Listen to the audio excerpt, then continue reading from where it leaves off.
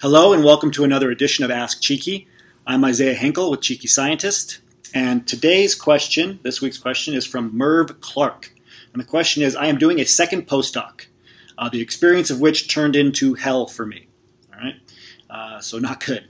I am interested in transitioning in my career into the healthcare industry with clinical research.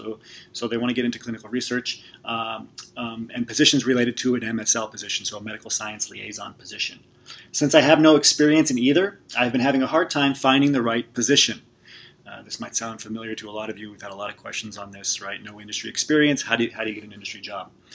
The question goes on, because I don't have the experience, I have been applying to entry-level positions or trainee positions. But this time my PhD gets in the way because it overqualifies me for entry-level positions. How do I break away from this vicious cycle? So the problem here is that Merve is applying to positions at one level that require industry experience and not getting into these positions because she doesn't have any industry experience. And then she's also applying to another level of positions in which she thinks she's overqualified for, these entry-level positions that might just ask for an MS degree. Okay, so first we have to break down some misconceptions here. Now, every position you apply to, it's going to ask for industry experience. Job postings are just hiring manager wish lists, they're templates, so you're going to see at the very least 2 to 5 years of industry experience required. But of course, PhDs are getting jobs out of academia into industry. How are they doing this without industry experience? It's because industry experience is not required. It's always just going to be asked for, so you should still apply to these positions because you can still get into them. Especially for MSL positions. MSL positions are very hot right now, right? Medical Science Liaison positions. PhDs are being hired into this. This year alone, in our association, we've had 3, 4, 5 hired into MSL positions. I think we have 2 or 3 that are at Bristol Myers Squibb alone.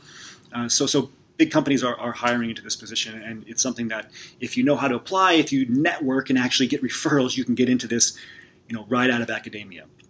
Now, the second part of that question is, okay, what if I'm overqualified?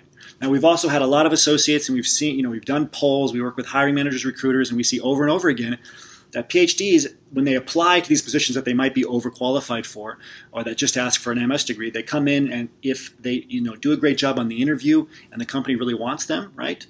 Because no company's going to turn down a great job candidate. They will make positions for them, and that's what happens, is we see PhDs going into these positions where they might be a little bit overqualified for them, so what does the company do? They create a new position, right? So it might be from XYZ manager to senior XYZ manager.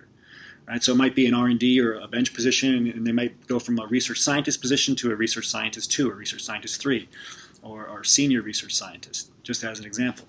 If it's a technical cell specialist, they might be called a senior technical cell specialist because of that PhD, and very often they'll get paid higher as well. So you should still apply to positions that ask for industry experience, where you might think that you're not quite there yet, they're too high, and then apply to those positions that might seem below you as well, that you might think that you're overqualified for. Apply to them, go on the interviews, go through the whole process, make them want you bad enough, and they could create a position for you, or you might just get into that dream job that you want, whether it's a medical science liaison or anything else. So until next time, remember your value as a PhD and continue thinking and acting like a successful industry professional.